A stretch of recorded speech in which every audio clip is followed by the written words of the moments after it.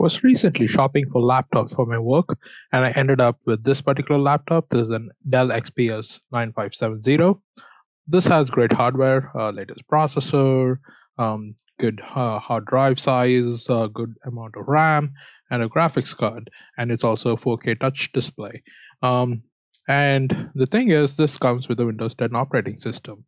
Windows 10 is great for office productivity, but it's not great for doing other things.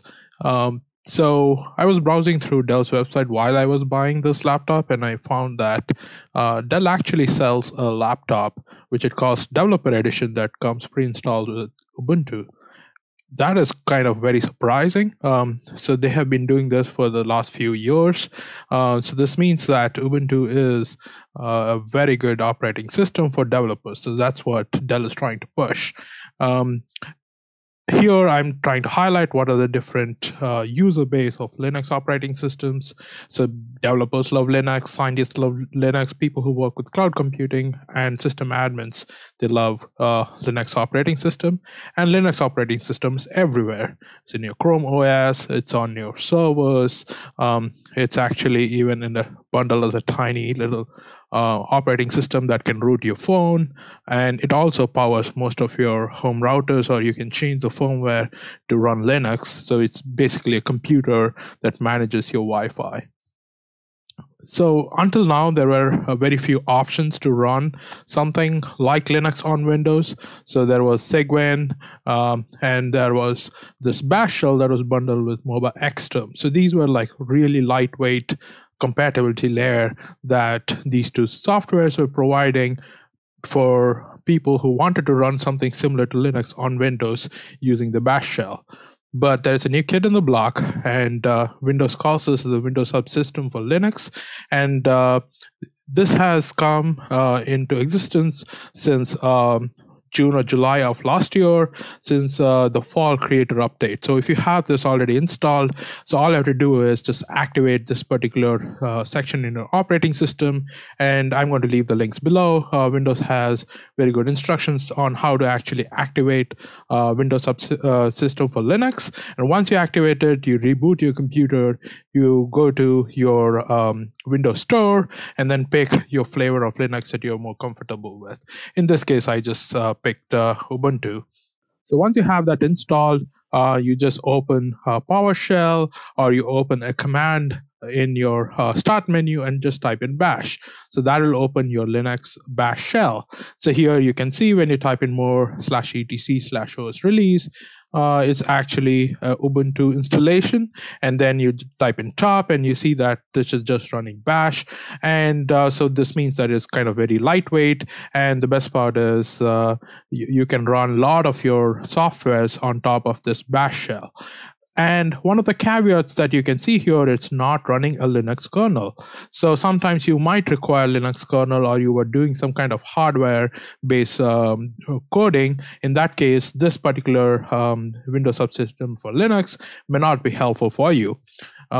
So here I use this for all sort of things. So this is when I'm trying to code something in Arduino inside Platform IO, I can use gzip to actually zip my HTML files, and I can use the hex dumper, that is XXD, to actually create the hex format of this particular file, and then I can include that as a header. So basically, I can do all that. So this is actually a Platform IO's bash shell that I'm actually able to load in. On VS Code bash, I'm able to install a Platform IO as well in order to compile certain Arduino scripts, and also I should be able to run pretty much any kind of Python script or some kind of JavaScript and stuff like that. So this is kind of very helpful when you're trying to code something and you require Linux for doing something really quick, and which is not feasible currently under Windows.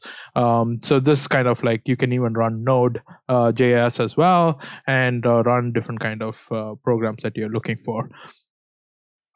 Not only that, on the same bash, you just open Mobile Xterm, and you can actually run X window. So this bash mova X term comes with X server. So basically anything that has the X Windows usage, you can run the WSL. On top of that, you just issue the command that invokes your GUI, and that opens up the GUI window. So this is just one of the software that some of the people in my field use, which is for analyzing some kind of data. There are other approaches as well. So basically, you can actually install a virtual machine on Windows 10. So initially there were just two choices. So there was this thing called VirtualBox and VMware, and now VMware has moved into cloud computing and they're doing completely different things right now. And VirtualBox was acquired by Oracle, and they're doing something very similar. And you can install VirtualBox and you can install some version of Ubuntu or any operating system that you like. So it actually emulates a hardware, and you can install whatever you're interested in. And since the fall creator update, Microsoft has also included virtual machine managing software called Hyper-V. So we're going to look at how we can actually use this. And we're going to look at what Canonical, that is the mother of Ubuntu, has been doing to actually get this into the Hyper-V. So the latest release by Canonical is something called Canonical Multipass, and this was released a few days ago. So the release version 0.05, and here they have different releases for different operating systems. So what this is actually, if you just want a fresh Ubuntu installed in just by hitting a command key, that's what you would do.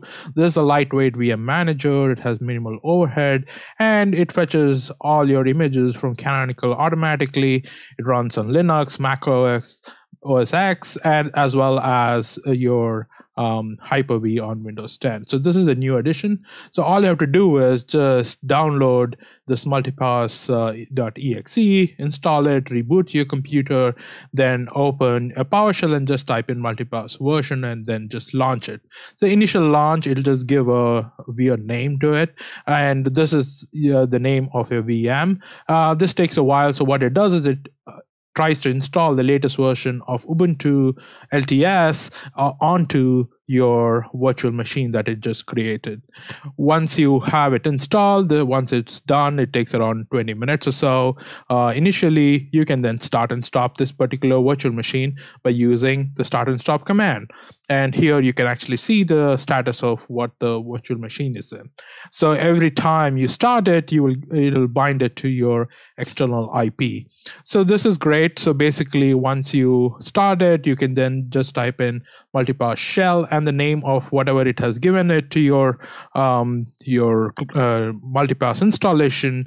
You get into your Ubuntu core. Here, when you type in htop, you see that this is running a full-fledged kernel. So this is not a compatibility layer like WSL. So this is actually running full-fledged Ubuntu on your Windows machine. So here you can install anything you want. You can do any kind of hardware development or software for a particular hardware and things like that. Again, you can manage this particular installation by opening the Hyper-V manager. Just go to start, type in Hyper-V. This thing will pop up. Here you can assign the different kind of hardware. So this looks very similar to the VirtualBox's interface, where you can assign different hardwares. You can then also share your clipboard and things like that. So it's kind of very easy to do these things now. And we have come a long way since Windows and Linux were separated. So this is great, but this also comes with certain issues because this is brand new. So sometimes you will get that it does not have a proper installation done. All you do is reinstall multipass and then it fixes itself. And recently there have been issues with it not able to actually connect to outside network with a name on it. It'll access the IP addresses. So this means there's something wrong with the DNS. So again, this is something that they're still working on. There's an open issue about it, but you can easily circumvent that by putting, in this case, I'm just using a Cloudflare's DNS server. So this will take care of pretty much all the requirements. That is, you can then access Google and Canonical and anything on the internet that has a name on it instead of IP by just supplying this particular name server, that is the DNS server. Again, go ahead and try it. This is brand new. So if you have an issue, open an issue with Canonical and they'll try to fix it.